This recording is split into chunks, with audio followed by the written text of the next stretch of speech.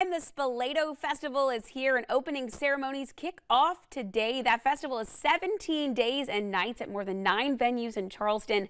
And we have everything you need to know on what you can expect this year. Live 5's Alicia Wimberly joins us now in downtown Charleston at one of the festival's locations. So Alicia, tell us what's going to be revealed there today. Good morning.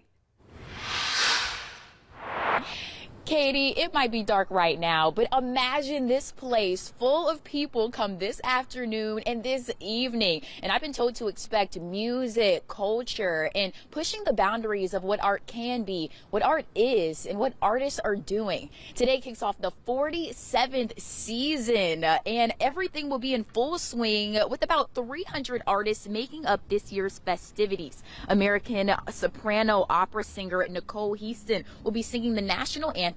Charleston Jazz Academy students will be playing a piece from South African composer Abdullah Ibrahim, and a performance from the female drummers of Rwanda will all be on display at the opening ceremonies. Jenny Oilette, Associate Director of Media Relations for the Spoleto Festival, says they have more than 100 performances across the 17 days, and the prep was easier said than done.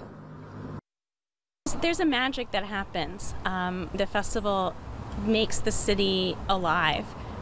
There's so many people around that are creative, that are, here in Charleston, pulling out the creativity from every corner. It's enchanting. There's magic everywhere.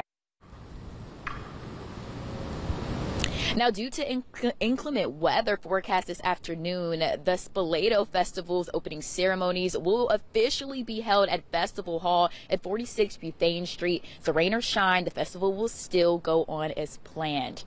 Now, tickets are available online. You can find those on our website, of course, at live5news.com, and click under this web story, as well as another thing called Plan As You Go. It's a new ticket funding that they're doing for the festival, and of course, you can find that online as well. You can also get your tickets in person right here downtown at the Charleston Visitor Center. Reporting live here in downtown, Alicia Wimberly, Live 5 News.